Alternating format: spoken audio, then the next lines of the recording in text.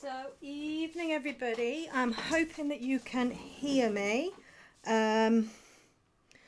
Just waiting to see and making sure that it's actually going to be live. Oh, I think it is live. Hopefully you'll be able to hear. Just got to check that you can actually hear me. Yes. Good. That's good. Good. So I can put that there. So, hi everybody. Ooh. Hope you're all okay. Let me know that you can hear me. I can hear me on my side, so I'm hoping that that's okay. Just going to pull this up so I can see what I'm doing there. So that's all fine. Good. Sounds okay. Fantastic. So apologies if there's any banging and stuff going on. My next door neighbour is doing a bit of building work. So I'm hoping that I've gone out and I've said, would you mind stopping for a bit? So anyway, I'm hoping that he is going to stop. So we shall see. Now then, what's happening here? Oh, I think my Wi-Fi's gone funny. Let me take that off and then I can actually see what's going on. I think it's my phone's going a bit weird. I need to be able to see the live chat, so that I can answer some of your questions. Anyway, I hope you're all okay. Yeah, got that up there. Brilliant. Yes, hope you're all okay. So tonight I want to just look at carrying on with the Forelock area here. Just bring that in a little bit there, and just get a little bit more done of this Forelock and get some of this colour down in here as well, and then start to do the top of the ear. So if I miss any of your questions or anything like that, Vicky, I think will send me a message. We are working on the dark grey Pastelmat. This isn't the board that I'm using, it's just the normal Pastelmat card, so it's the sort of thinnish one, and I'm using, these are the pencils, I've listed them in the description, but these are the pencils that we're using tonight. So I'm going to make a start and get my usual out, which is the dark sepia, and just make a start. Just crack on and get drawing. Dark sepia, brilliant pencil, Polychromos dark sepia. It's the pencil that I tend to start every single one of my pieces with. It's very neutral. It's quite it's sort of, I don't know, you can use it as an alternative to black, you can use it as a grey, you can use it as a tint. It's just a really good pencil, and I tend to use it for everything basically. So I like to kind of get my darks in very early on. So when I'm building a Forelock up, that's what I'll tend to go in and get a lot of my darks in first, so that I can build things like shadows and all of that type of stuff in. Now, if you were looking for an alternative to the dark sepia, if you haven't got one, go for sort of like a warm grey, dark warm grey. I'm not sure there are alternatives, or you could use something like I was going to say a Pablo cocoa, but I wouldn't actually go with a Pablo cocoa because that's a bit browny. If you haven't got a dark sepia, I would say get one, because they are a very useful pencil. I'm just going to come in, and of course we're working on the Pastelmat, so we don't really need to worry about leaving too many of our highlights out. I mean, big chunky bits of highlights definitely, but areas where we've got sort of like white hairs coming over the top, we can easily get those in with the white pencil afterwards. Very easily, especially on the toned Pastelmat. It works really well. So I'm just sort of flicking this hair in here. I'm using nice light pressure, and oh my goodness, so I've been using Fabriano Artistico, the hot press Fabriano Artistico. I've just done a big commission on it. It's just gone off to be framed today, and I haven't shared it because it's been a secret one. My wrist, I cannot tell you how hurting my wrist is. I don't think I realised, when I talk about, light pressure, lighten up your pressure, all of that type of stuff with Pastelmat, I don't think I realised quite how easy it is on Pastelmat to really work with light pressure. Even when you work with harder pressure, it's still quite light. I've just done 2 black ponies on the Fabriano, and my wrist, I've had to strap it up because I've had to use quite hard pressure to kind of get some of those darks in there. And yeah, my wrist has been absolutely terrible. So I'm quite glad that I'm back onto Pastelmat, I have to say. And I'm starting my next commission tonight, which is a beautiful, beautiful grey with a fabulous head collar. So I'm quite excited about that one. I do love greys, and he's going to be done on the white Pastelmat board. Oh, hi Andrea. Oh, I'm so glad you managed to catch me live. That's good. So yeah, so I hope everybody's okay. Hope everybody's had a good day. We've had a bit of a nightmare today. Well, later on this afternoon, I nearly cancelled, but didn't. We went to the dog park and had a lovely time, and then Nellie got into the paddling pool, so that was great. So she got absolutely soaked wet through, but we think that she has broken one of her toes. So she got out of the paddling pool, started to run around a little bit, and then was hopping. I think one of her little toes on one of her back paws, I think it's her left paw, I think it might be broken. So I've spoken to the vet, and they've said just rest it, and she's going to see the vets tomorrow.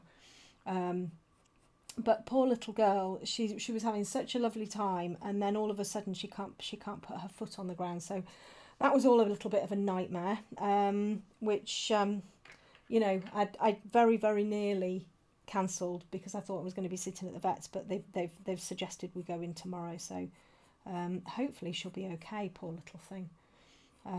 But she was just loving the paddling pool. You know, it was quite funny. So I'm using here at this little wispy bit down here, I'm using the Polychromos Cinnamon.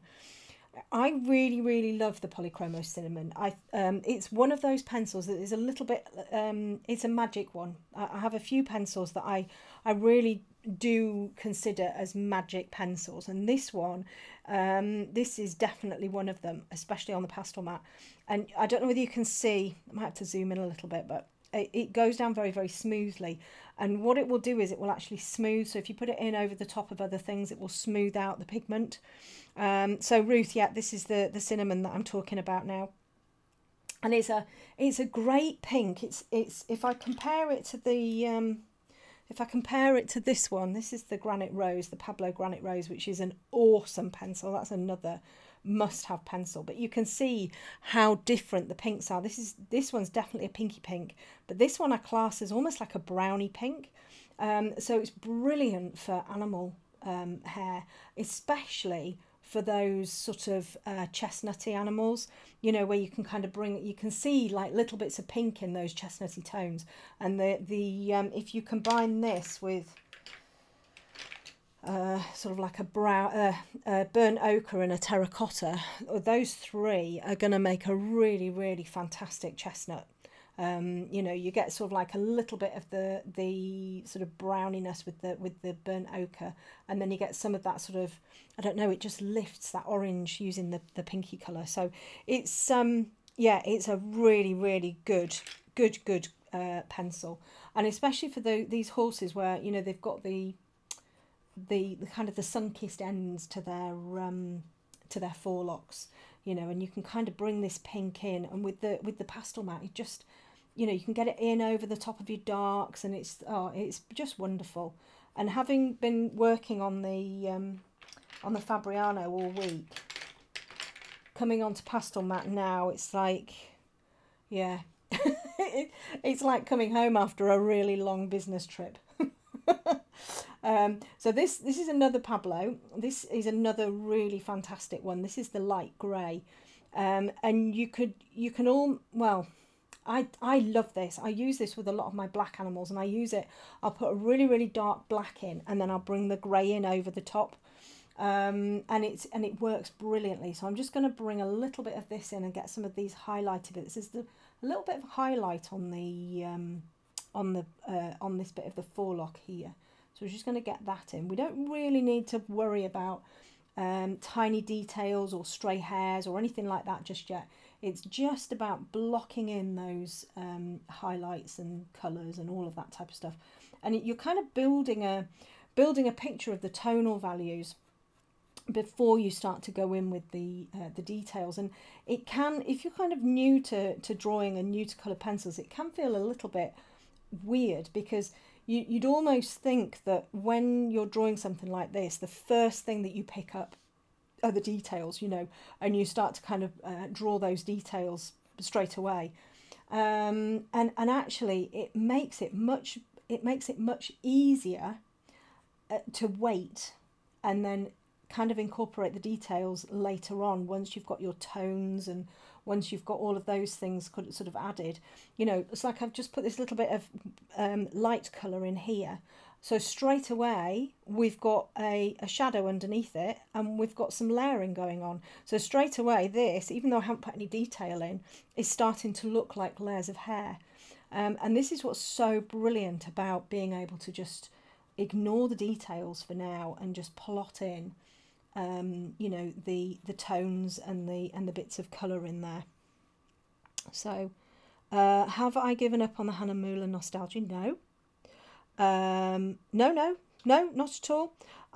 What I'm trying to do is I'm trying to kind of give tutorials on different papers that people have got. And you know, if you've got a smooth paper, so if you've got any sort of hot press paper, any tutorial or anything like that I do on a smooth paper, you will be able to follow exactly the same techniques on you know, a different paper. It's a bit tricky when I do a tutorial on Pastelmat and then you try and convert that onto smooth paper, because the techniques really are quite different, especially the light over dark. And the drafting film as well. I think my next live draw I'm going to be doing something on drafting film. Oh, and I'm going to use my new slice. I've been sent the new slice, the brand new slice tool as well, which I'll show you. So no, definitely not giving up on anything. I really like the nostalgia. I like how it takes the layers very nicely, and I like how it doesn't, you don't get the tooth coming back at you. I find with the Fabriano that, especially if you're drawing dark animals on it, and I've just drawn 2 black ponies, I find that the tooth comes back at me, you know, and you kind of, that's why I've ended up with a sore wrist, because I've really been having to battle with that tooth, which people talk about battling with the tooth with Pastelmat, but it's not the same as battling with the tooth with a hot press, a smooth paper. So no, definitely not. I'm trying to give all sorts of papers a go. I'm going to be doing something on the new Lightfast paper as well. I've bought a big pad of it. I'm not going to do a tutorial on the Lightfast paper because it's so expensive, but having had a little play with it, it is very, very nice paper. Very nice indeed, actually. So I've got a golden retriever that I'm going to do on that, which I'm quite excited about. Bonnie, are you working on a beginner tutorial for this month? Yes, I am. Yeah, I am. The beginner ones come a little bit later on in the month, just because I have all on to try and get everything done for the main tutorials. But the beginner tutorial, what I want to do is I want to talk about in depth about pencils. So about Polychromos, about Pablos, about luminance, about Lightfast, about studios, about the artists. I've also got some Polycolour, Lyra Polycolour that I want to have a look at. And this month, the beginners one, I want to really, really talk about pencils, their qualities, why you'd choose one over the other, you know, all of that type of stuff, rather than a specific drawing tutorial. You know, because actually you can do any of my tutorials and they're still really in depth, but I thought it'd be really, really good to talk about those coloured pencils and to work out, you know, why I would use a Polychromos over a Pablo, or why I would use a Pablo over a Polychromos, you know, that type of thing. You know, and kind of look at some of the mark making and see how they layer and, you know, the colours and all of that type of stuff. So I'm working on that in my head. And basically I'll just wake up one morning and go, right, okay, I'll do the beginner's tutorial, and then off I go. And then the other thing that I'm working on, they literally just arrived as I was starting this live stream, is the projectors. So I have purchased 2 projectors, one that is not quite £100 and one that is not quite, I think it's £200, I think. And I'm going to do a big video on that and just look at them, look to see whether they are going to be suitable for you know, artists, because a lot of projectors it's a little bit difficult because they project too big, or the lumens aren't high enough, or the resolution isn't good enough, all of that type of stuff. So I'm going to do a review on these 2 projectors that I've bought, and we'll see how we go with that. So that will be a Patreon tutorial as well, because I know, you know, projectors are so brilliant for saving time and all of that type of stuff, and it's an absolute minefield out there trying to work out, you know, which one works well. So yeah, so I need to do that. I need to do that pretty swiftly, actually. I may well do that tomorrow, you know, so that I can kind of give my verdict on that. So that's quite good. So they're just sitting in their Amazon boxes at the minute. So I'm hoping that they're going to work, because if they don't, they're going back. You know, so and they'll definitely come in useful for my up and coming workshops and retreats and everything as well. So you know, if we need to be multiple people kind of, you know, projecting their image and creating an outline and everything like that. So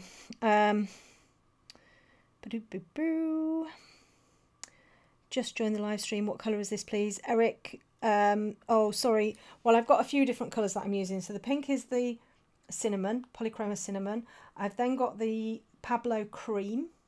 Okay, so the Pablo cream is very similar to the Polychromos ivory.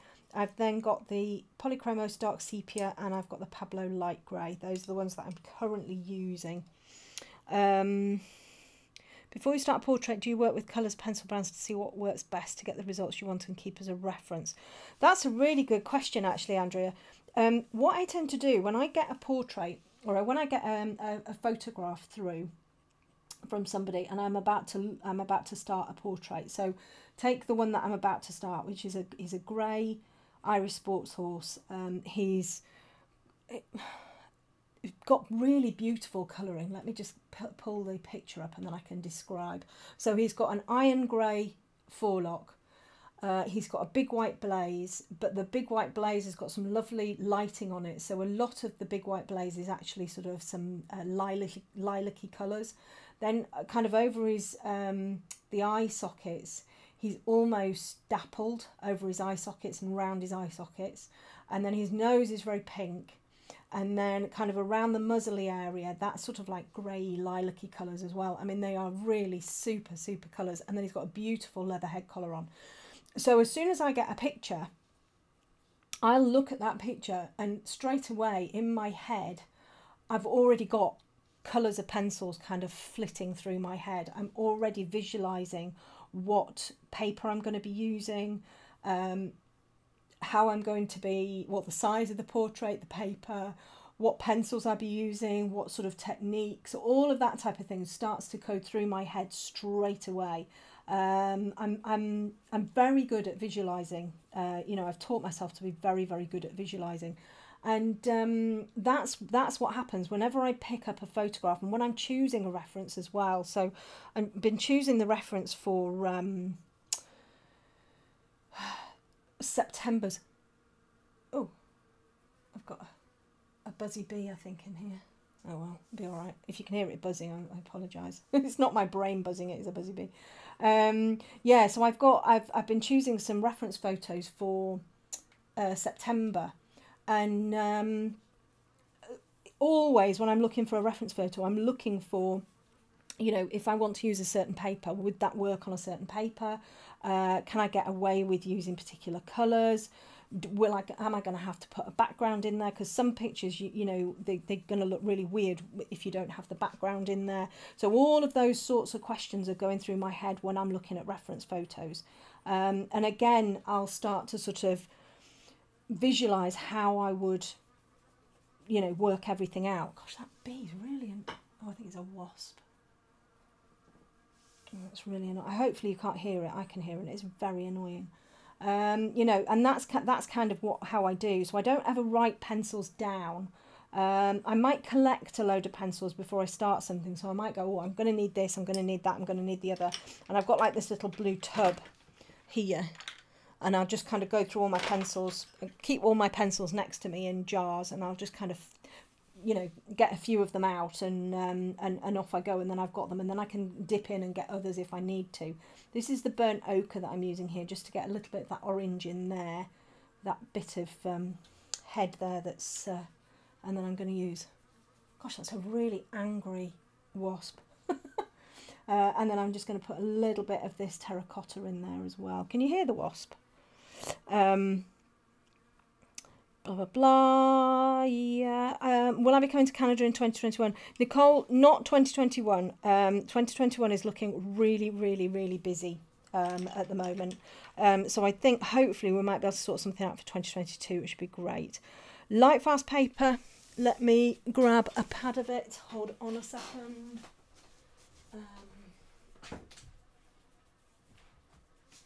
Where is it? Hang on. There we go.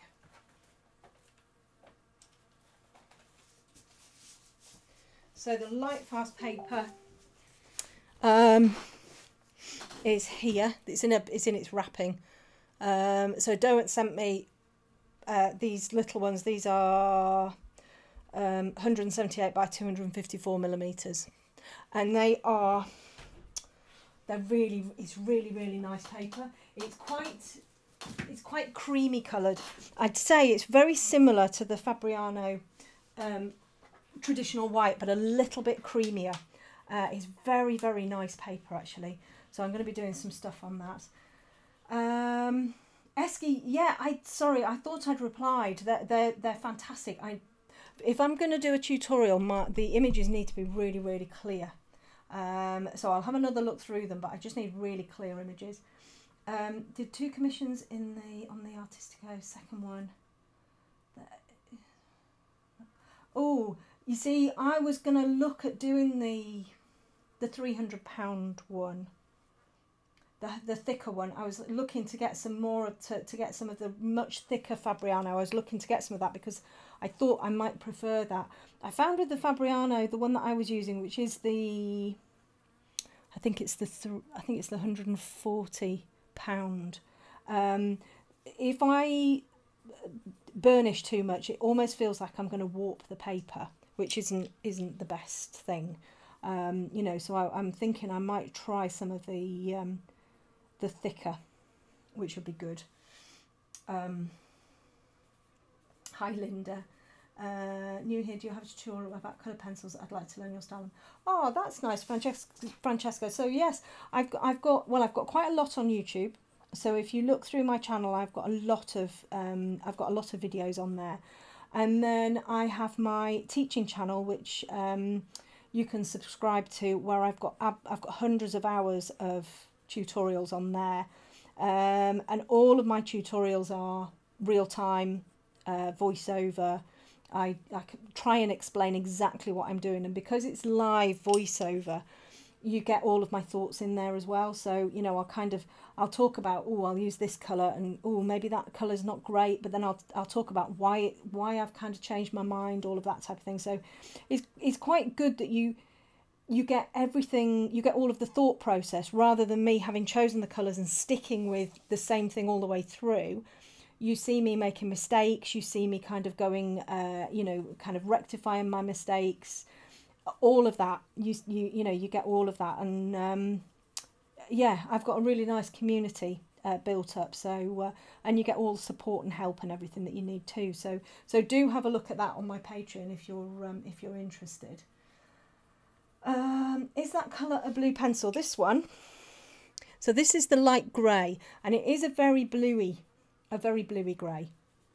But it's fantastic for working in sort of like, you know, this is obviously a black Forelock, but he's got these highlights and everything in there, which, you know, when you use a pencil like this, they're brilliant. And the Pablos are really, really, really soft and creamy. I use the Pablos a huge amount on the elephant that I did, and they're just fantastic. You know, really, really, it's almost like drawing with pastel pencils, but without all of the horrible dust. I mean, it's nothing like drawing with pastel pencils, but the pigment comes out really, really freely, if that makes sense. They're really, I love the Pablos on the dark grey Pastelmat. They work so well. Pablo light grey looks warm. No, it's very cool, and if it looks warm, it'll be the calibration on your screen. It's a very cool pencil. Cool, it's really cool, but it's also cool in colour.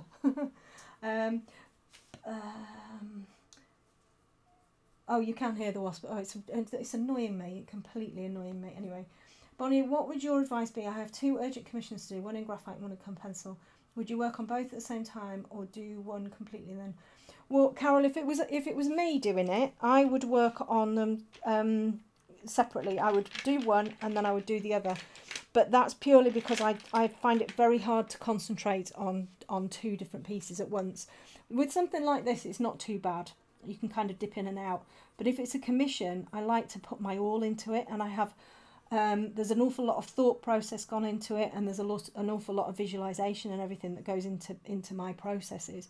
So if I have 2 on the go at once, I find it really, really frustrating. I can't really do it. I find it challenging to do two drawings at once. I mean, I have all sorts of things going on at the same time. So I'll be doing a commission, I'll be doing a drawing, and then I'll also be editing something, you know, next to me on the computer, and, you know, all of that type of stuff. And I can even be on the phone to somebody at the same time, not a client, but, you know, family or something, you know. So but drawing, having 2 separate drawings going at once, I find it really, really hard work.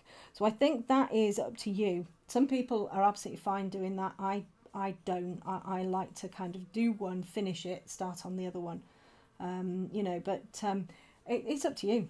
You know, if it's something that you think you'd be happy doing, then definitely do it. People do. The £140 version feels like a weird combination between slippery surface and highly textured one. Yeah, and I'll have to have a look at that. Luminance silver grey. Yes, luminance silver grey is a good grey. It's not really about the colour. It's more about the feel. You know, the Pablos, they're much more sort of chalky. So on the Pastelmat, they sort of, the pigment will move around quite a lot. With the luminance, they're more buttery. So once you put them down, you can move the pigment around, obviously, but what happens is they blend, the pigment blends rather than kind of moves about, if you see what I mean. With the Pablos, they move around, and they're just, yeah.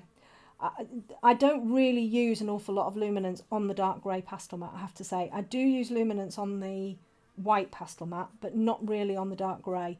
There are some that I use, so I'll use the light cobalt blue on black animals, but you know, the Pablos are yeah. So it's more, for me, it's more about the feel than the colour. But the silver grey, the luminance silver grey is a good, you know, I guess it's a good alternative if you're looking for something for colour. So I'm just using black here, and then I'm just going to come in and bring some burnt sienna into here. Now, this is quite sharp at the end, and I don't really like using sharp pencils on Pastelmat because it can scratch the surface. So I try to keep my pencil sort of quite soft if I can. I'm just going to take that up the ear there. I'm going to have to go and let that wasp out in a minute because it's driving me mad. There's not many things that irritate me, but noises can irritate me. You know, if somebody's got the radio going, or you can hear people's music through their headphones, but it's like that horrible tinny sound. Stuff like that just get really annoyed. I'm just going to slam my pencils down in a minute and shout at the wasp, get out. And then I'm going to use the cobalt cadmium orange. Cadmium orange in the Polychromos range is a really, really great bright orange. And actually you get an awful lot of bright colours in animals, especially these bay horses. You get some really, really, really lovely bright colours in there. And I do like to use the Polychromos a lot because they are pretty translucent, you know. So when you layer, you can really see the other colours underneath. Whereas the Lightfast, the luminance, they're a little bit more opaque. So they do tend to sort of cover quite well, which is great. But sometimes you kind of want to see what's going on underneath a little bit more, and that's when I use my Polychromos, and especially for eyes, I'll use my Polychromos for eyes because then I can really see what's going on underneath the layers, which is good.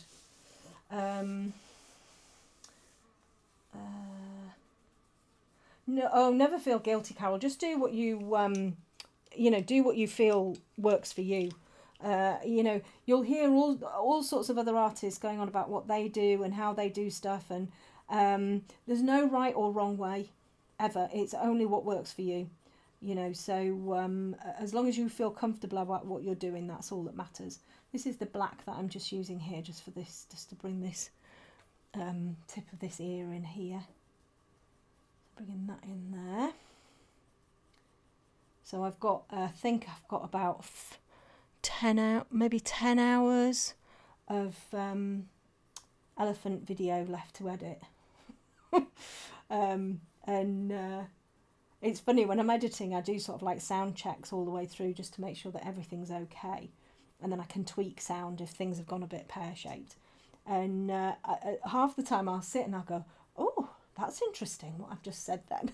I can't remember what I say. I come out with some really weird stuff when I'm drawing. You know, I'll be telling you what to do, and then I'll come up with something completely random, or it'll be the end of one of the video clips, and I'll be Slipper will start barking or something, and it'll then that'll start the dogs off barking for real, and it's all gets a little bit bedlam in my studio. But so I'm really pleased I've finished this big horse commission. So that's, and really happy that I'm having it framed for them as well. So that's going to look good. So I dropped that off today. Oh, and then I got my my fabulous. I'll have to show you. It's absolutely amazing. Donkey oil painting that I've bought from the wonderful Amy Braswell in America, who I went to stay with last year, and she'd done this donkey oil. She's just started doing oil painting. And she's created these little seaside donkeys, and oh, they're absolutely fantastic. So I decided I had to have them. So they arrived today. They've been stuck in customs for a while. So that's the other thing. If anybody is on here who you know, ships sort of all over the world, the customs side of things is really, really hard. You think you've got it right because you can Google and you can see what the cut-off price or the cut-off charge for customs is. Because when you send something overseas, you have to send sort of like a customs form in with your, you know, with whatever you're sending. And there's like a code that you have to put in that tells whoever it is what it is that you're sending. You have to put in the cost of the goods that you're sending as well. And even if you put it as a gift, you still have to put a cost in there. And so you look up on Google and you think, right, okay, so I'm going to send to the US, or the US is going to send to me. What's the cut-off so that you don't end up having to pay customs fees? And every single time you end up having to pay customs fees, and you get a letter through the door going, oh, your piece is held in customs, you know, pay blah, blah, blah. And it's really, really frustrating. I mean, it's not a huge amount, but it just means that you can't get your pieces as quickly as you'd like them to, you know. And I think in the UK, I think it has something to do with VAT. And I think you end up paying VAT. I think it's VAT rather than anything. So whatever the piece is worth, you end up paying, you know, the equivalent of what 20% VAT is on that. So this particular piece has been stuck in customs for a while, so it finally arrived today, and it's absolutely gorgeous. So I'll give you a quick glimpse of it after. It really is lovely, and I can't show you any of the pieces because I haven't got any that I finished. Yeah, I can show you a beautiful hair done with alcohol inks that the fantastic Katie Day has done. So that's sitting here ready to be framed as well. And these beautiful donkeys, but hopefully next week I'll have some pieces that I'll be able to show you. And my next commission as well I can actually share on social media, and I hopefully will be able to do some live streams on it as well over on Facebook, which would be quite good, because it is that sort of unusual colour. Can't wait to get stuck into him. Hi Bonnie, when do you apply watercolour like an undercoat? Well, if you wanted to use watercolour, you could use actual watercolour on a piece like this, and you can use it, you can just put your watercolour on like you would normally do, let it dry, and then use your coloured pencils over the top. Or you can use a watercolour pencil, and you can create your underpainting, you know, underneath. You can just sort of, there's different ways of doing it actually. You can use your watercolour pencils a little bit like watercolours and have almost like a palette, and sort of you can scribble your pencil on like white paper or whatever, and then get a paintbrush and dip it into the pigment and then put that on your paper. You can actually put the dry pencil onto your surface that you're working on, and then activate the pigment with water once you put all of that pigment on. That works really well. I mean, you can even go so far as sort of like getting a water brush and sort of like putting it on the end of your pencil and using your pencil wet. I don't think they recommend doing that, probably because you might just sort of damage the wood and everything around the end of the pencil. But I do that quite a lot with my museum aquarelle pencils, especially the white. And I'll just dampen the end of it if I want sort of like a bright blob of white or a highlight in an eye or something, and that works really, really well. You know, so it's very, colour pencils are very versatile in that you can use them with pastels, you can use them with acrylics, you know, you can use them with all sorts of different medium. You know, they work really, really well. So this is the Caput Mortuum Violet that I'm using here. It's like a reddy, violetty colour, really, really good again for these sort of dark, gingery, chestnutty areas. Super noise sensitive. No, I'm terrible. Is it when you edit and release the replay of the Zoom session from last week, where will you post it? Oh, the Q&A.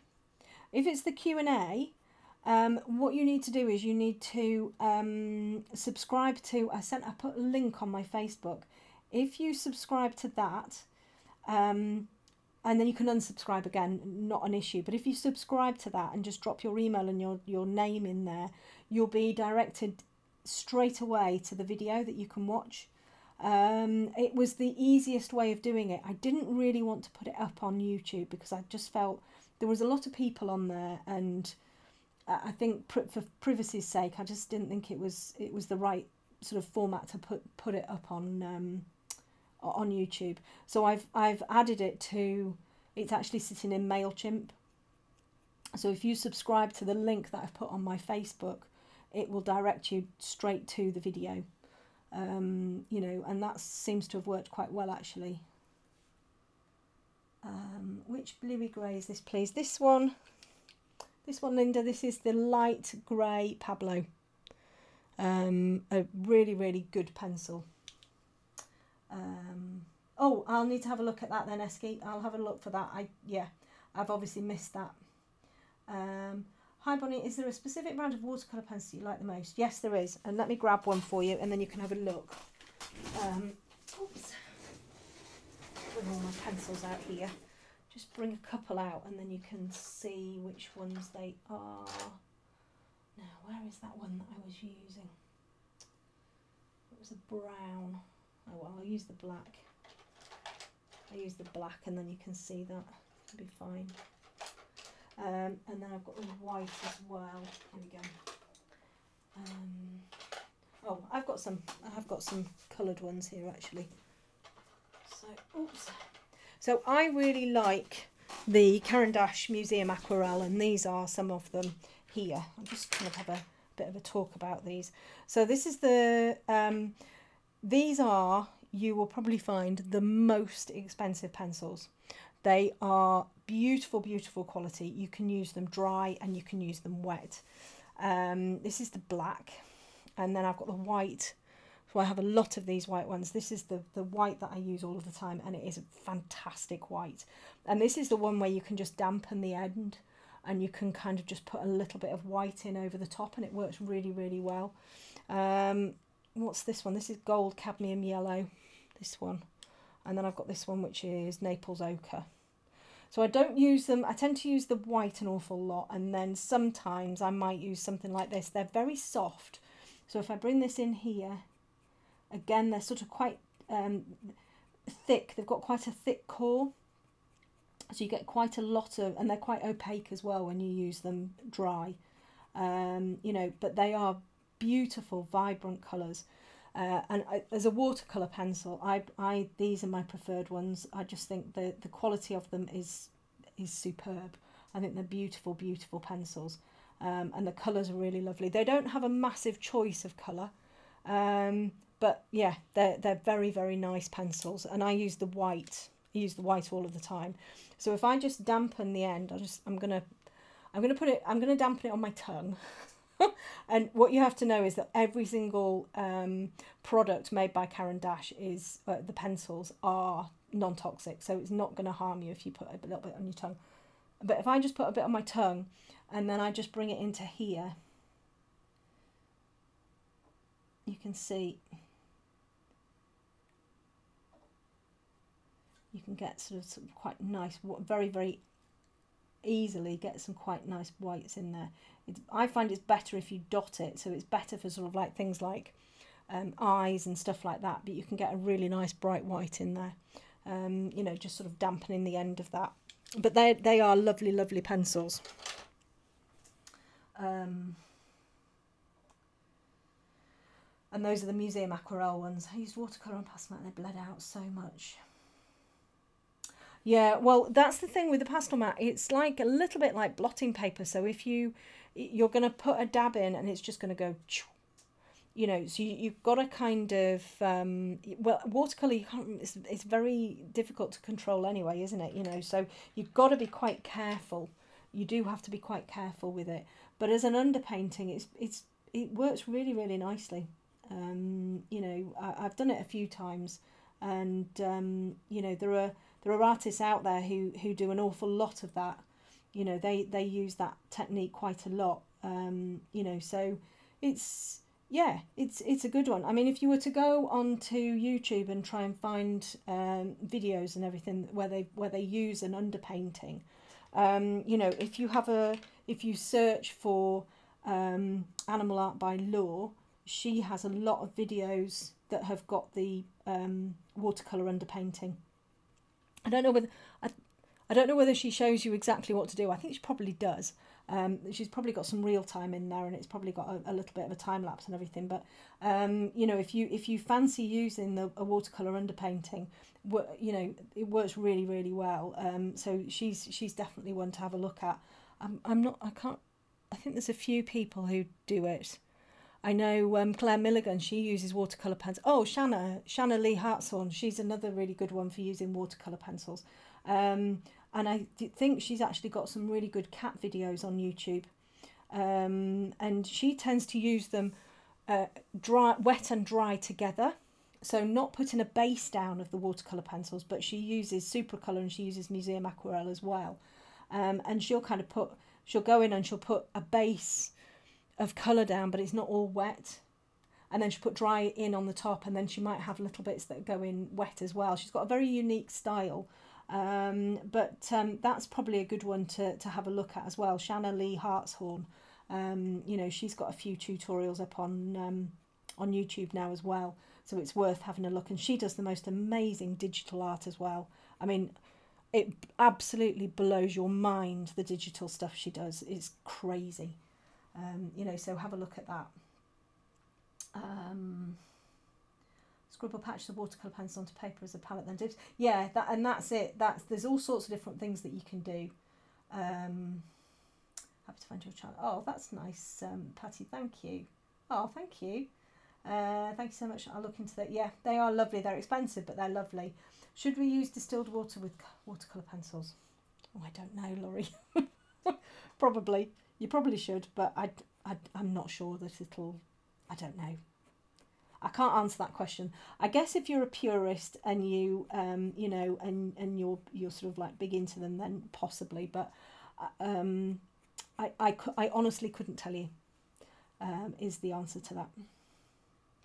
I would love to be able to get the museum aquarels, especially white. Oh, they are fantastic. Can you not get them, Eskies? Is there a reason why you can't get them? I thought it would work well as an underpainting. I've yet to add the pencil on the top and think I'll try it again. But yeah, yes. Well, the other thing that I would do as well is I would make sure that it dries completely. So once you've added all of your whatever you're adding, just make sure it dries completely. I would go so far as leaving it for 12 to 24 hours to let it dry totally. You know, and the other thing as well is don't go too overboard with your pigment, because you know, you still want to have a lot of that lovely tooth in there, you know, that you can then go in and put your detail and everything in over the top. So this little Forelock's looking quite nice, isn't it? It's looking all right. When you were starting out, did you just dive into portraits, or did you work on eyes? I dove straight in, and funnily enough, I saw a friend on Monday. I've not seen her since Christmas actually, and I had breakfast with her, and we were talking about different things. And she's a coach. She used to work with me, and she's a coach as well, and you know, so it was really good to see her, because she's very good at sort of you know, sorting me out if I'm getting a bit, you know, I don't know. And she actually has one of my first ever drawings that I'd done of a hare. And she actually pulled it out. She went, oh gosh, I remember this, and it was from like 4 years ago. So yeah, I think I did a lot of horse eyes to begin with, and then I just wanted to draw pictures. So I didn't realise about copyright then, but I just pulled some pictures off Google that I liked and drew them, which of course you've got to be very, very careful of, because you need to credit the photographer, which I didn't realise that then. You know, so I think I did a little hare, and I did what else did I do? A hare squirrel, did a little squirrel.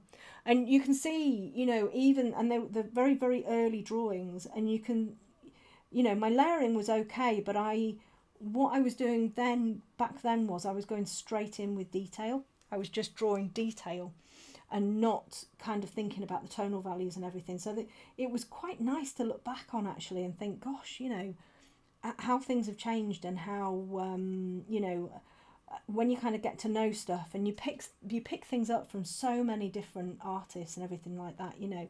Even, you know, we talk about being self-taught, but, you know, if you're on social media or if you're on YouTube or something like that, you know, you're going to absorb so much from other people that, you know, that you are going to pick up an awful lot of stuff. You know, so self-taught, yeah, I mean, I guess, you know, you are self-taught if you haven't kind of been to, you know, got a degree or anything like that. But yeah, I mean, I class myself as self-taught, but I'm not really sure what that means. But yeah, it was really, really interesting to kind of see that picture again, actually in the flesh rather than a photograph, you know, and sort of see how I did things back then. And it was definitely all about the detail there. So I'm just bringing this is the Pablo cream that I'm just bringing in here. And what you can see as well, I don't know whether you can see, the cream is picking up on the texture of the paper, and not particularly on this bit here on these ears, but if you're drawing something like a shiny bit of fur on the top of a dog's head, and he's a gingery dog, and you've got like a bit of a creamy coloured shine, using something like the Pablo in over the top and letting the grain shine through, it actually almost gives it a bit of a sparkle, and it actually helps it look even shinier. So using your paper and using the texture of your paper to help is, you know, is a really, really good idea. Don't battle against your paper. Always sort of work with it, you know, and you're going to get better effects. But yes, Caran d'Ache is expensive, but they are, you know, they are quality products. They really are. Now I'm going to find my, where is it? Walnut brown. I'm just going to get a little bit of walnut brown in here. And again, just going to kind of come in between those pencil strokes. So these, at the moment, these are just pencil strokes. That's all they are. But eventually they will end up being hairs, and they'll be a little bit more detailed.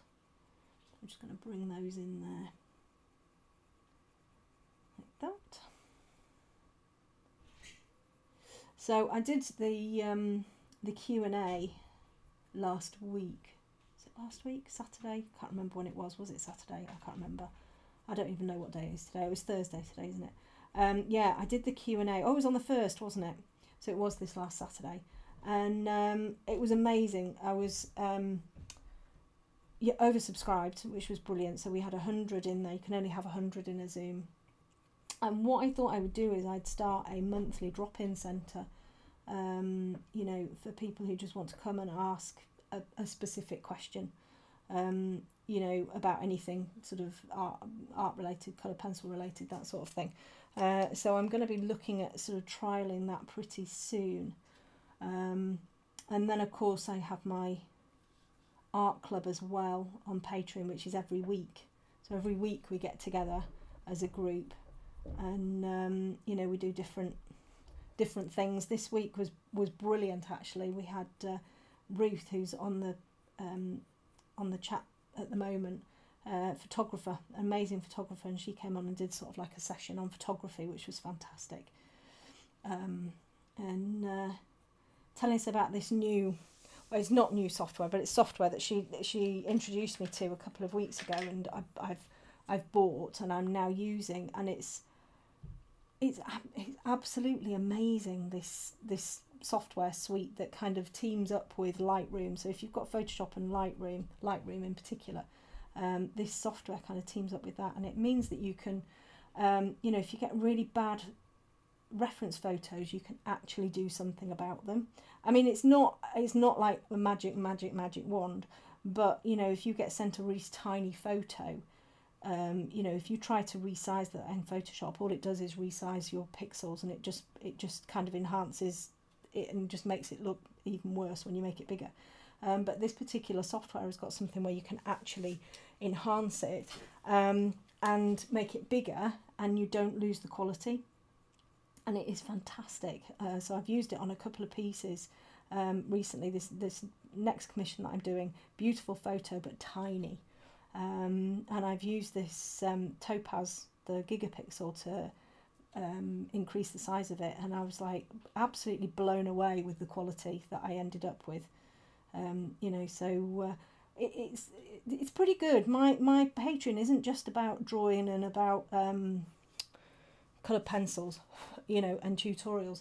There's so much more in there that you know, I'd love to kind of introduce people, and they come in and they chat, and I've got a chap coming next month for a guest spot, and he gosh, I can't remember his exact title, but he tests surfaces. So he actually looks at paper surface under the microscope, and he sent me a message. So I think last week we were talking about odourless mineral spirits, or I was talking somewhere about, or was it, I think it might have been Q&A session, I'm not sure. Anyway, we were talking about odourless mineral spirits, and I was saying that I felt that they may well affect the Lightfast rating of pencils. Anyway, he's come back today, and he said, he kind of sent me an email about all the sorts of different things, and he said the OMS, when he's kind of looked at it under the microscope and seen you know, what the OMS does to the pencils, he said it absolutely doesn't degrade the light fastness, which is actually a really, really good piece of news. You know, if you do use OMS, odourless mineral spirits, to kind of blend your pencils and everything, basically they don't affect the Lightfast rating of your pencils, so that's really, really good. And it's getting to know people like that. You know, I mean, I never knew somebody like that existed. You know, and he takes papers under the microscope and tests them out for all sorts of different things. So he's going to be a guest on my Patreon. So we get to know all of this amazing stuff. It's absolutely brilliant. So I'm coming in here. I'm using sort of like a few different colours here. This is the dark sepia again, and I'm just, now that I've kind of got all of that colour in, I can just start to bring in a few of these little hairlines now and add a few little details. And because we've got those layers in, we're able to get a few lighter pencil strokes in there as well, which is good. I'm in the process of doing it. Oh, Carol, honestly, Carol, it is great. It is great. Nicole, you're a photographer, aren't you, Nicole? I'm sure you sent the photo of the owl today that I saw, that you tagged me into, which is incredible. But Topaz, yeah, it's great. Yeah, it was good, wasn't it? It was really good. Affiliate and can provide. Yes, do, Ruth, you can put it in the chat. You can put it in the chat, not a problem. You know, if anybody wants to have a look at it. But I mean, I will only recommend something if it works, and I like to test it out before I kind of recommend. And I think, as somebody who works with other people's reference photos, it is absolutely, definitely worth getting. You know, I think it's great, and it's a brilliant additional tool in my toolkit, that's for sure. So, you know, it's definitely worth doing. So now I'm going to get my burnt ochre. I'm just going to put a little bit of this into here on this edge here, and you can see I'm just sort of dabbing the colour in. I'm using really, really light pressure, and I'm just sort of dabbing that in there, just to get a little hint of that colour. I don't want like a big heavy line down the side of that ear. I want it to be nice and soft. It's coming in there, and then I think we'll just add a little bit more to whatever's going on here. Just bring a little bit more in here. When you first start you know, putting your pencil and everything down on the Pastelmat, it can look a little bit like you're drawing with a poker. You know, it can look a little bit sort of thick and woolly, but you just gotta keep going. Use really nice light pressure and just sort of sketch your lines in. That I find that using sort of like a real sketchy stroke to begin with works really nicely. And might get a little bit of this fur in on the top, actually. Let's just do a little bit of that. So what I'm going to do first, I'm actually going to put a little bit of the cinnamon in first, in here. And again, just sort of very gently, just bringing in a little bit of that hair colour in there. And the reason I'm using the cinnamon, this sort of browny pink, is because I can see glimpses of that in the fur and kind of underneath. And I like to work sort of inside out, you know, from sort of like the very sort of initial hairs that are covering the skin outwards. I find kind of having that mindset and thinking in that way helps to create those layers and everything. And I can definitely see some of this pinky colour in there, and that's probably the lightest colour that I can see. There might be some sort of slightly creamy colours in there, but I think that's one of my drives whizzing away. And then I'm going to use the burnt ochre in there as well. So, and what you'll find with the dark grey Pastelmat, which is very different to how the white works, you do kind of get this almost pastel-y effect, you know, where you do get a little bit more dust, and the layers sort of, they sit on top of each other, but the pigment really moves around, whereas with the white it is more like working on a smooth surface. you know, the white board, if you're working on the white paper, that tends to be quite grainy, which I find really frustrating. I think if you're a pastel artist, it's better to have the grainy type of pastel mat rather than the smooth, but sadly you can't really pick and choose, you get what you're given.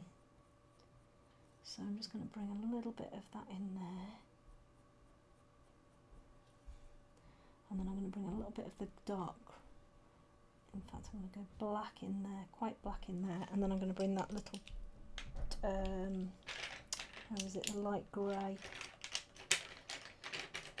Probably need to sharpen it actually, but I think we'll be okay. And then I can just bring a little bit of the light grey in there just to sort of show a bit of a highlight, and you can see it works really, really well. The light grey Pablo is one of my favourites. And then we can just get a few little hairs on there. I do need to sharpen it, but can't be bothered. And then I can just bring a little bit more in there. It's lighter. Going over the top of that. Okay. Oh, Fabry, how are you getting on with the pastel mat? Oh, Annie, the 50 birthday pencil collection. Yeah. Now the problem with the pencils, all pencils at the minute, is because of everything that's going on in the world. The manufacturers are kind of, I think they're promising to send stuff, and then not everything is sent. So I think Emma is trying her best to get everything out. But if it's a little bit delayed, it's due to manufacturers rather than Emma. And all I would say is if you have ordered a set, just, you know, just try to be patient really, because I think Emma's, I think it was an awful lot to take on, and I don't think any of us really realised that there would be such an issue, I think, with pencil production. I mean, with Prismas, they stopped production completely, and they've only just started it again now. So I think just, yeah, just be you know, keep being patient, you know, and they will arrive. But it's the problem is that the manufacturers are kind of saying one thing and then I think not kind of holding up their end of the bargain. But it's so difficult at the minute because you just kind of don't really know what's going on. So I'm going to use some more pink in here.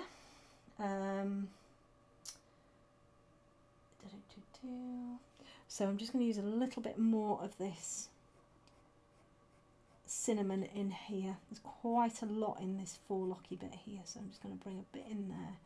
And again, what's really nice about the pastel mat is you can put your darks in, you can then put your lighter bits in, you can then bring a little bit more dark in there, you can bring, you know, you can just keep going, you know, which is really, really nice. Okay, and I'm just going to bring a little bit of that in there.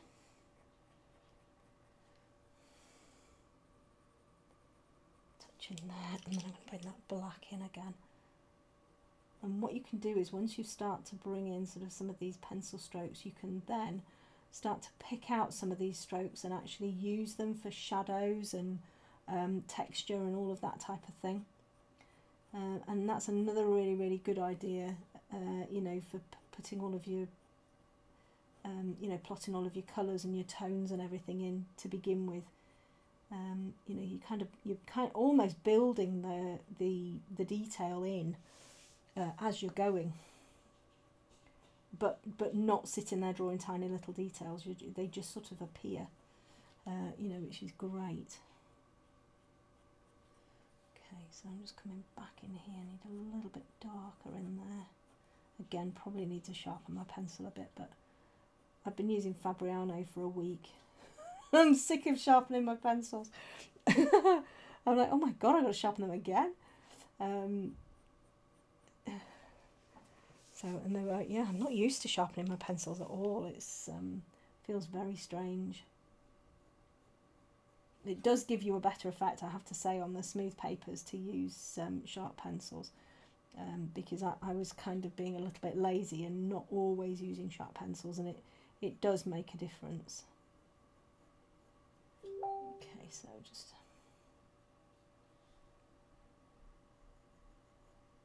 come around there.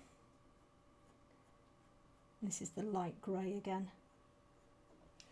And then, oh, Carla, that's nice to have you on here. Thank you. So Fabio, I'm using the anthracite pastel. I'm struggling a bit. Yeah. Well, the anthracite is a lore unto itself. I think probably a great one to kind of get stuck into to begin with, because it's going to teach you an awful lot. But it's I mean, you know, pieces done on the anthracite can look absolutely amazing. So all I'd say is, you know, just use your layers, you know, and stick with it, and just keep going, you know, and hopefully you'll have a piece of anthracite that, you know, is good quality. I think they're better now, you know. So I don't tend to use the anthracite because it's, I don't know, I like the white and I like the dark grey, and those are the only two that I really use. So I'm bringing a little bit of this cream in over the top of that pink and that orange in there. And then I might just go back in again and just tint it back pink very slightly. Right, and then I'm going to use my burnt sienna. And what I want to do is I actually want to get some sort of texture in here. This is quite, if you know horses, you'll know that their fur quality changes. Even on the head, the fur quality changes. And you get this very sort of soft, fluffy fur, kind of in the forelock area here, where the forelock starts to grow. It tends to be thicker, softer, and fluffier. You know, and you can have like curly bits in there and everything. And then as it comes down the face, it tends to go, as it kind of goes over the eyes and onto the cheeks and kind of underneath the eyes, the hair tends to get slightly longer in places, a little bit coarser in places, like on the cheek it might go a little bit coarser depending on the breed of the horse and everything. Down the front of the nose it does tend to get thicker and coarser and a little bit longer. So in the winter, you know, if you've got a horse with his winter woolies on and he's not been clipped or anything, you can end up with a really, really hairy face, and you can almost like put your hands into the fur on the front of the face. But the hair under the eyes tends to be a lot smoother, a lot slicker, a lot shorter. And then when you get right down to the muzzle area, the hair tends to get very, very, very fine, and it's very velvety. So it's important when you're drawing your subject to kind of understand the different quality of fur, or the quality of hair that is sort of, you know, all over their body really, so that you can replicate that with your pencils when you're drawing it. You know, and that's why it's a good idea to kind of research your whatever it is that you're drawing. You know, if you don't know about horses, go and visit a horse, go and have a look at their hair, go and feel the hair, go and see how the hair changes direction, all of that type of thing. And because the horse's hair changes direction a lot, and it's important that you get your the direction correct, because that kind of shows the underlying bone structure. And actually, if you Google something like horsehair direction or something like that, you can get illustrations with sort of like a little stick horse and with little arrows, and it will show you how the hair grows on a horse. And that's particularly useful, you know, if you've got a picture of a horse and you're not overly sure about which direction the hair's going, something like that can be really, really useful, because it's so important to get the direction going in the right way. And on dogs as well, you know, I mean, especially things like dogs like staffies and stuff like that, where you've got that very broad face and the skin is stretched quite tautly over the skull. So you've got to really get the bone structure and everything correct underneath. And very often in the past, I've drawn a staffy and I've got the hair going in slightly the wrong direction, and he looks like he's blowing his cheeks out. He looks like he's got big fat cheeks, just because I've got the hair direction going in the wrong way. So it's really important to kind of understand hair direction and why it's changing direction, you know, and the quality of it. So there's my little bit of waffling on. Is there a specific side of Fabriano to use? Emily, I would say use the side that has got where the Fabriano Artistico is spelt the correct, you know, front, you know, as in Fabriano Artistico rather than backwards. But I'm not an expert on that, so I wouldn't know. I have just used the side where the Fabriano Artistico wording is reads the right way. You know, that's all I've done.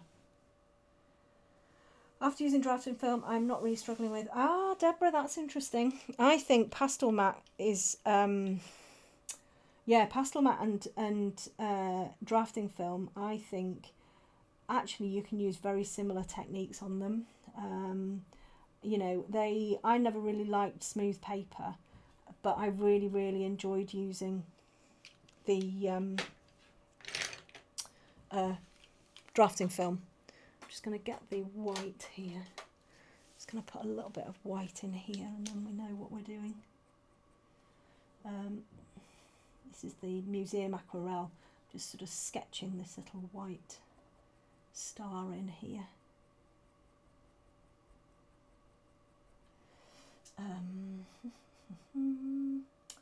This is amazing, thank you. Oh, thank you. That's nice. Just bought drafting film, excited to try it. Brilliant. I brought the Fabriano Artistico traditional white paper recently, but the size of the sheet is much bigger than I require.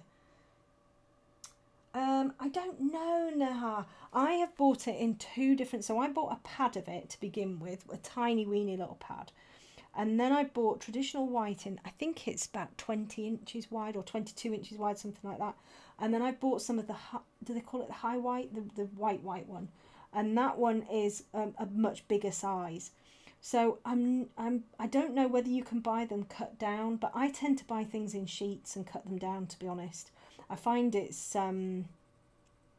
more cost effective to work it that way.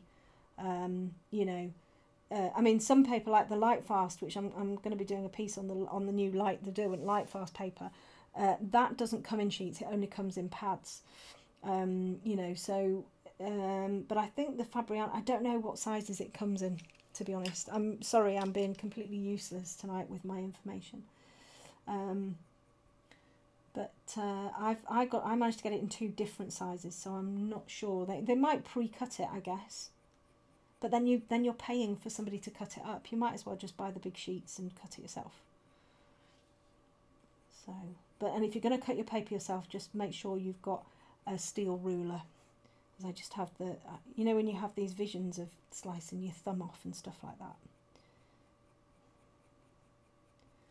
So I'm just putting a little bit more cream in over the top here. And a lot of the time with my drawings, what will happen is, and I think I probably drive people completely crazy. So we'll spend ages and ages, I'll be doing a tutorial, we'll spend ages and ages putting like a load of pencil in. And we're all like, la la la, yeah, right, very good, Bonnie. We've spent 3 hours now plotting all of this colour in. And then I'll come in and I'll go over the whole top of it and get rid of everything. And people probably sit there and go, what did she just do? But there's always a reason for doing it. And with Pastelmat in particular, you know, you might put some marks down on the paper and then you might cover them back up again. But those marks they're still there. You can still kind of see them through the layers, and they are going to, they're going to kind of add to whatever it is that you're doing. So, you know, there's always a reason for doing that. And especially with Pastelmat, I think it can be a little bit of an anomaly, you know, as to why I do stuff. I mean, you know, sometimes, granted, it will be because I've made a terrible mistake and I'm like, yeah, let's just wipe over that. But the majority of the times it's because, you know, I've meant to do it. You know, you put your colour down, you put a little bit of detail in, and then you go over the top of it. You know, so, but everybody has different ways of doing things, don't they? Right, drafting film order, got shipped to the USA. Oh, I hope so, Ruth. Pad of Fabriano I just bought doesn't have the logo on, so I'll have to do some rush. Oh, yes, do that, Emily. Oh, I don't think the pads do have the logo on. Yeah, so I don't know. I think they're both the same. I don't know. Do you trace the shapes on drafting film? What do you use to do this? Carla, what I do with drafting film, because it's a semi-transparent surface, what I tend to do is either put it on a light box with a printout underneath and just do a quick, you know, outline of it, or I'll stick it onto my computer screen and again just do a quick outline of it. And what I've started to do, if I can remember to do it, and half of the time I don't remember to do it, is draw on the back of the film, do the outline as a flipped version on the back of the film, and then the graphite that I use doesn't get incorporated with all of my coloured pencils, which is, you know, actually has helped really quite a lot. Yeah, so that's what I tend to do. And then if you want, you can always then come back in again. So I'm just going to use this, which is the Granite Rose Pablo. And I'm just going to come in and put a little bit of this into here, a little bit of texture in there, and just kind of pink up this orangey colour in here as well. But you can then slide your line art or your photograph or whatever under the film every now and again, just, you know, if you've lost any lines or if you need a little bit of extra help or something, you know, you can do that, which works quite well. But I tend to just do sort of like a quick outline, and then I work from an iPad rather than the printout, so that doesn't really work for me, but you could do. So it's very versatile as the film. Okay, so let's just come around there a little bit.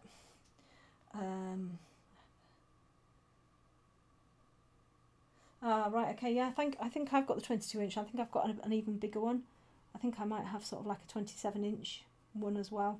I don't know. I'm just happy to be back on Pastelmat, to be honest. So again, just putting this sort of base in. Always thinking about the hair direction. Kind of coming in there, just putting that. And then I'm going to use the Granite Rose again, actually. And again, it's just sort of getting the colour and the tone and everything, and then the details will come after. But the one thing I do like to do, if I can, is get the texture of the hair in early on, because then you can use those pencil strokes that you've kind of got in there for texture. You can use those to help build the finer detail later on. You know, so instead of just kind of covering it all with a smooth layer of pencil and then having to kind of build the texture in later, you might as well use pencil marks like this, which are similar, if not exactly the same as the hairs. You know, just kind of killing two birds with one stone, I suppose. Okay, and then we can just come in there as well. So you can see here you're starting to get some quite nice detail in there, even though we're only on layer 2. You know, and it's not really detail, it's just plotting colour. And then when we get down to this bit here, this is where it really starts to change direction.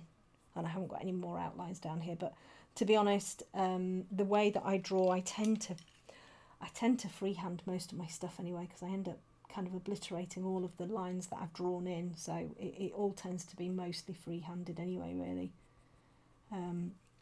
I do prefer to kind of work out where bits go. I mean, sometimes I get really mad with myself because I haven't done a great outline, but then, you know, I don't really need it anyway, because I like to work things out myself. You know, when I'm doing my tutorials, I'll be sitting there going, so this bit goes here, and this bit goes here, and this bit goes here, you know, so Bonfire Bonnie, how you light up this cold night. Oh, these are, oh, that's really kind. Thanks, Vishnu. I think I need to build a bigger area to bite in the huge. Oh, Bonnie, I'm working on something completely different, but listening to you keeps me calm and focused. Relaxation tapes. Yeah, I'll have to do some. Yes, I'll have to do some relaxation tapes one day. That would be so funny. No, I haven't actually. Thank you for that.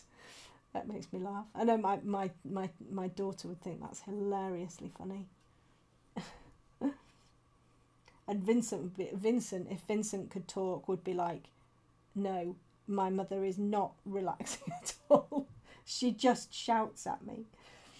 I have to be quite, because with Vincent being a young dog and a very big young dog, I have to be quite firm with him, and firm just with my voice. I mean, you know, I wouldn't ever smack him or anything like that, but I have to be quite firm with my voice. And out of all three of them, he's the only one that comes back when you call him. He's actually a really, really good boy, but I have to call him by his Sunday name, so he has to be, you know, when I call him, it's like, Vincent, come here. And he just stops whatever he's doing and he's like trots over. He's ever such a good boy. And then the girls just completely and utterly ignore me. Slipper she's the top dog, and she has to have the last word in everything. You know, you put them outside, you go and call them in. The other two will come in. Slipper will just stand there, won't come in. So you shut the door and then she'll come. So she has to be the one that is, you know, in charge basically. She's terrible. She lies in the doorway, and the other two dogs daren't go, you know, they wouldn't even think of kind of jumping over the top of her or crawling over the top of her or anything. They just, you know, so Nellie just stands there barking to get her to come in. If Vincent's lying over the door and Nellie wants to go out, she just climbs over the top of him. And he just like looks at her and is, you know, so they're so funny dogs. But Vinny's he's ever such a good boy, and he loves his cuddles. He's a very, very cuddly boy. Right, so I'm just going to put a little bit more in there. What time are we on? Oh gosh, 8:20, blimey.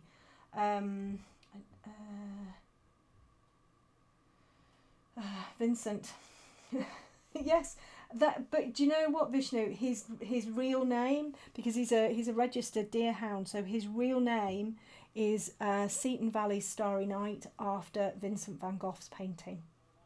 So there you go. So that's really lovely, isn't it? And that's why we call him Vincent. I won't tell you the other name that I call him, because that's too rude for YouTube. Puppies, yeah, you have to be. You've got to be really stern with them. Oh, I don't know who's here. Is that my son's here now? Oh. Yeah, you've got to be really stern with them, especially the big ones, because, you know, they've got to. Well, they're so big, you know. So right. So I think I've probably got to a point now. I'm going to use a little bit of the Caput Mortuum Violet just in here, just to create some of these shadowy bits in here. So you can see very, very quickly, just with these little marks, you can actually create the texture of the fur quite easily. Let's put in those in here. And then I really want to show you these, the donkeys that I've just got from Americas, because they're absolutely amazing. And it's a quite a nice size that I should be able to get it on my drawing board and show you. So this is the Caput Mortuum Violet in here. Bonnie, use your good boy as a lure for the girls. Yeah, I know. Yeah, that's what he does. He is a good boy. Yes, I wonder how Vincent named me. I know exactly. Oh, you've got a little lamb on your lap. How cute. Oh dear. I don't know.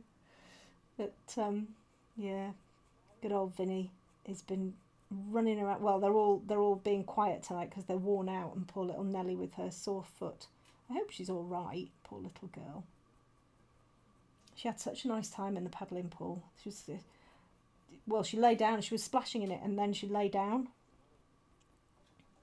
So, okay, so I'm just going to bring a little bit more around here. And then, this isn't so bad actually. I think we could call this sort of finished. And then next week I'm thinking maybe some drafting film might be quite good. Oh, we could do some curls. That would be really fun. Oh, and I just want to show you the new slice as well. So let me just show you this new slice.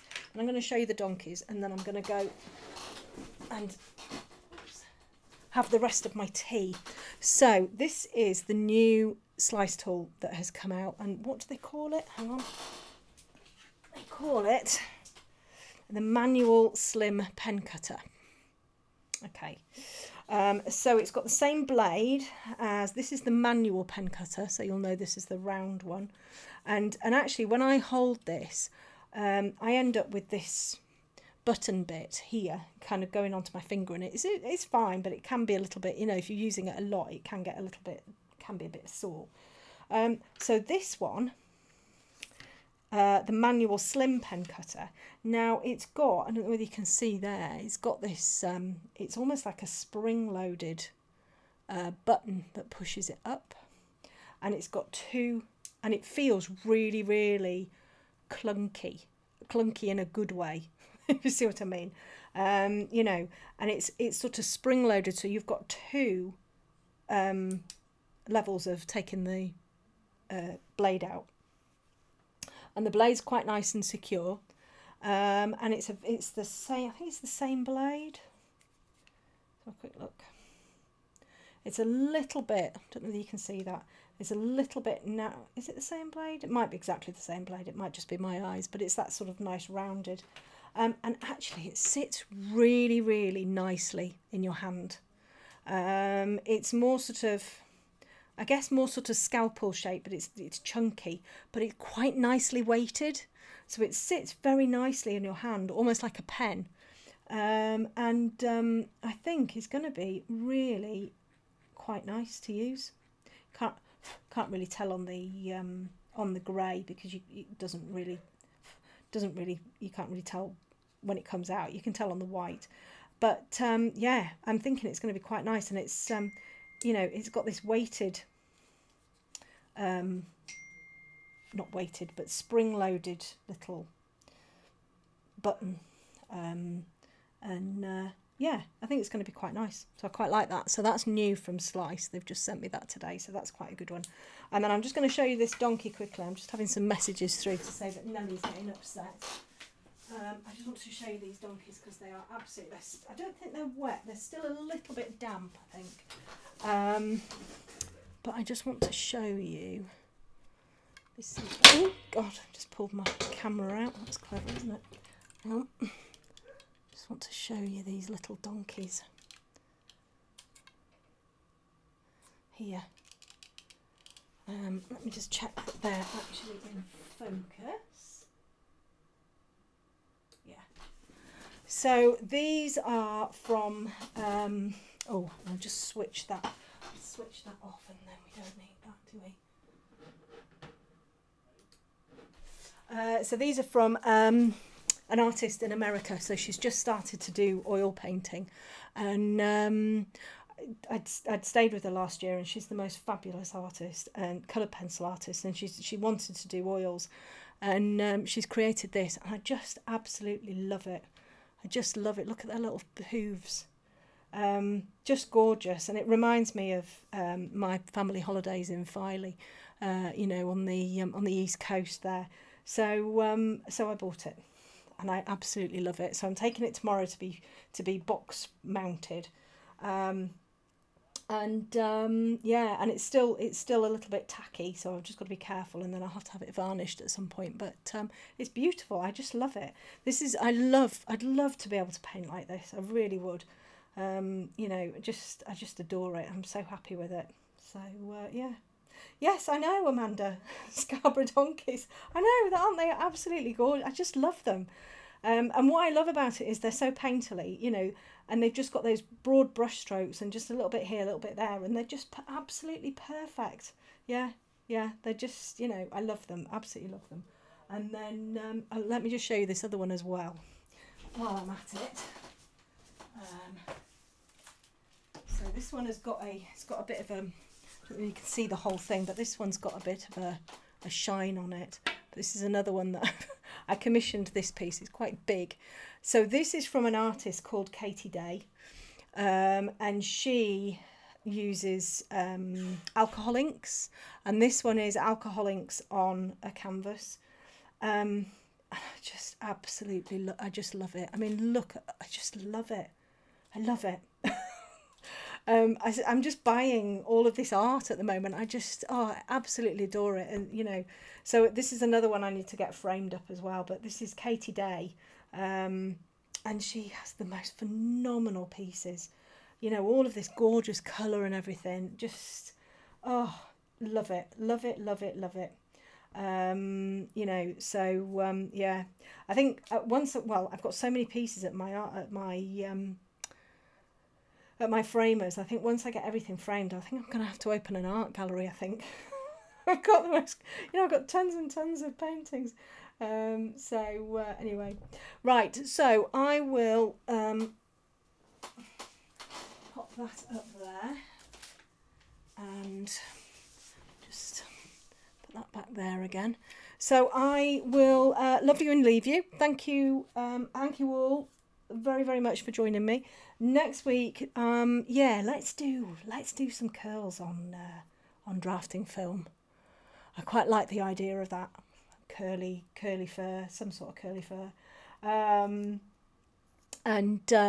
Yeah, thank you ever so much, everybody, for joining me. I'll catch you all next week. All right, see you later. Bye.